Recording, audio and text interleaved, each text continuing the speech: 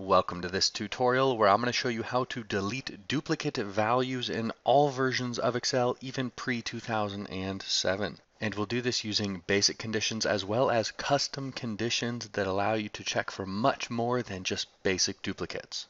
And the last example for this tutorial will use a lovely little macro that is included in the downloadable file, so make sure you grab that. Before we start, check the video description and click the link to Teach Excel so you can download the files for the tutorial and follow along. And make sure to subscribe and accept notifications so you can see all the new tutorials. All right, first up, I'm going to show you how to do it in the newer versions of Excel. It's basically everything from 2007 and later. We have this great feature on the Data tab called Delete Duplicates or Remove Duplicates. It makes our life so much easier. So just have your data set over here, click anywhere in it and go to the Data tab, delete duplicates, and you get this awesome window. Once again, I do recommend having headers for your columns. So type, color, value, because then you get to see them down here, type, color, value. And what you're going to do is choose the column upon which you would like to check for a duplicate. So let's say that you only want unique colors to be here. We can uncheck type and uncheck value and hit OK. It's going to tell you how many duplicates were removed, 6 duplicate values found and removed, 7 uniques remain. And you see none of the colors are repeated any longer. You will notice though that some of the values are repeated and some of the types are repeated. So let's say that you want unique on type. I'm going to hit Control Z to back this up, and that's another great thing about this. If you mess something up, just hit Control Z, undo it, and you'll be good to go. So let's go back here and say that we want unique on type. All right, we only get A, B, and C. So you can see that you can very quickly knock your data down like this. Let's back it up, and now let's go unique on type and color. So I will go back here. And let's check type, check color, uncheck value. Hit OK. This time, 4 duplicates were found and removed, 9 uniques remain. So you can see some duplicate colors here, but across the columns, they are not duplicates. So blue and A, blue and B, red and A, red and B. So you include the columns, and essentially what it's going to do is concatenate the values and say, hey, is this unique compared to the other one? Yes, it is, because this is A in type and this is B in type. Doesn't matter that these are the same. Now, if that concept is a little bit confusing, just play around with this. Have a sample data set and play around with looking for duplicates and matching duplicates on one column versus another, or combining multiple columns.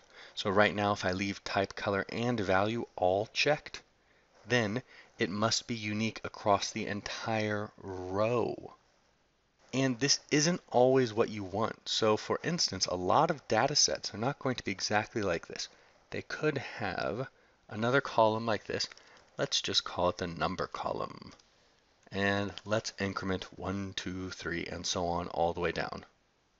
So now, across all of the columns, every record will always be unique because the numbers are never repeated. Each one is different for each row. So if I go up here to remove duplicates and I have all of them checked and I hit OK, it's going to say no duplicate values found. And you may say to yourself, wait, I can see duplicates here and duplicates here and duplicates here. What's going on? Well, it's because your first column all has unique values, and they might not be numbers. They could be UUIDs, universally unique IDs. And if you're removing duplicates, you want to make sure that you leave that guy out. Otherwise, this feature is really straightforward. There's not that much else to know about it. You just make sure you have data has headers checked if you have headers. Otherwise, you get generic column A, B, C, D. Not very helpful. And you can click select all and unselect all. So play around with it until you get some nice slicing and dicing of your data set. And if you mess anything up, just hit Control Z to undo it. Now, if you just want to go back and forth between your data sets, so where you see this and you see that, you don't need to delete duplicates here and there. What you could do is maybe you just want to do a filter. So you click anywhere in your data set and then go up here on the Data tab and click Filter. and you could get lots of options down here. Click the arrow, and what you see automatically is a list of all of the unique values only down here. So this might be all that you need. Maybe you don't need to delete the duplicates just to see this list. This can tell you everything you need, and then you can uncheck select all. Maybe you only want to see blue, green, and gray. Hit OK. You get to analyze the data that you want and then hit Control Z to back up. So deleting duplicates might not always be what you want to do. The filter has a lot of great tools, so definitely play around with this if you're trying to slice and dice your data. But now let's get back to deleting duplicates. I'm going to remove the little filter buttons, and let's go to the Helper Column tab. Now what we're going to do here will work in any version of Excel, but it is not the macro example. What we're going to do is we're going to build a helper column. Helper columns are great for analyzing data. And if you do complex analysis, they should be one of the first things that you go to because you can do so much with them. The sky is the limit. So you can make whatever formulas you want, as complex as you want here, to output whatever values you want, then filter and sort on them and delete whatever is left over. So that'll help you very quickly clean your data and delete very specific duplicates. So let's say that you only want to delete everything that is type A and red. So in the helper column, you could do this using a filter, but it could get more complex. It's a little bit difficult for a filter. So let's just go with a formula example. So let's say equals and this guy equals red and this guy equals A. Close it up. Copy it down, and we have some trues, and it looks like only one true. So what I could do here is just click filter, go here, uncheck select all, check true, and then just select this data, right click it, and go to delete row. Delete entire sheet row, sure. So I have no data to the right, so it's not going to mess anything up, but you want to be careful of that. Then we can take the filter off and see that the first row is gone. So we used to have going down to 14, now we only have up to 13. Now let's say that you wanted to delete everything that occurred more than, let's say, 3 times. So I'm going to delete the helper column. Let's go up here and we will do a count if for our range, and we'll do it on color. Go down, F4 for the dollar signs, criteria, we will make it this guy, enter, and fill it down. Now let's pop up a filter, and let's make it anything that's 3 or higher, since that's the highest number. Go down to number filters, let's say greater than, and let's just say greater than 2. Okay. So this is everything that occurs more than 2 times, and that's my criteria for killing these guys. So let's select everything, right click, delete the row. I'm going to delete the entire sheet row because I have no data to the right of it, no worries. And then we can go ahead and clear the filter and see that we have this data left over. And that's the benefit of the helper column. I haven't done anything with the actual data over here. Everything is still left intact, well, except for what was deleted, but I didn't change any of the source data. The helper column, that's all that we did. That's all that we changed. And that means that if I made a mistake over here with a formula, it's not going to mess up the original source data. So helper column is key. Helper column is life. Go for a helper column. It's going to really help you sift through your data sets to analyze it. I'm not going to cover anything else for the helper column, but you can make it as complex as you wanted to. You could say, hey, I want to delete everything that is green if today is the second Sunday of the month. So you could make a formula that would do that and then output true or false over here in the helper column, then filter by it and delete all of those values. So really, the sky is the limit with your friend, the helper column. Now let's go take a look at the final tab, old versions. So here we're just going to use a macro, and what this macro is going to do is just delete duplicates. It's a very basic, it's more basic than what we did on the first tab over here. So it's just going to delete duplicates.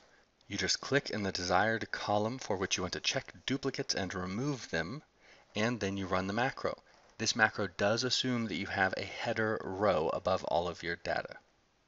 So let's say we want to do the color, just click in here, Alt F8, the name of the macro, delete duplicate rows, run it, and it's going to tell you duplicate rows deleted 6, and they have been deleted. So now we have only unique colors. Now the big thing with macros you must remember is you cannot undo it. So I hit Control Z right now, nothing happens. So if you make a mistake with the macro, it's a mistake you're going to have to live with unless you don't save your workbook. But it is a really cool macro. You see it works really, really easy, and it's included in this workbook. So download the workbook, take the macro, use it, and make your life easier. So what I'm going to do now is just open up the macro and show you where it is. I'm not going to go through it line by line, don't worry. So hit Alt F11 to go to the VBA window and go over here. It's the Project Explorer window right here, Control R. And you'll see this window. So open up modules and module 1. And here's the macro. Just select everything, copy it, paste it in your workbook, and you're good to go. I have a few comments, but not that many. So it works exactly how I showed you in the worksheet. And I'm not going to go over it line by line, but I do want to talk about some of the cool things that this macro has. So this macro does have an error handler here, and the cool thing about that is if there is an error anywhere in the macro, it's going to automatically go back down here and turn on or reset everything it turned off. So it's going to turn off calculations at the top to speed it up. It turns it back on down here. Screen updating, same thing, and then the status bar will be reset.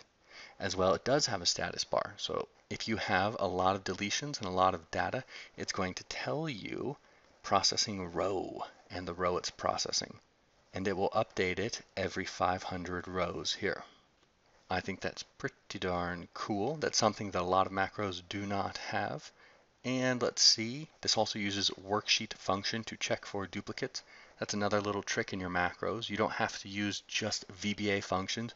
You can use straight up worksheet functions like countif to make your life a little bit easier. And I think that that is all that I wanted to talk about for this macro. I do like how it tells you how many duplicate rows were deleted, by the way, and it keeps track of that with the variable n. So it is a nifty little macro. It only works on one column at a time, and it assumes that you have headers. It's not terrifically versatile, but you could take this and expand it to work for multiple columns or whatever data set that you want. And it doesn't just have to do countif. It can do really complex things that I just talked about for the helper column. You could put that here in the macro itself.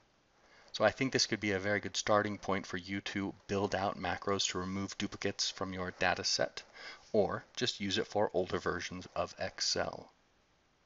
But for this tutorial, that's all there is to deleting duplicate rows for all versions of Excel using a helper column and in the new version of Excel with the feature on the Data tab right here for delete duplicates or remove duplicates. I hope you liked the tutorial. If it was helpful, don't forget to give it a thumbs up and make sure to subscribe and accept notifications so you can see all the new tutorials.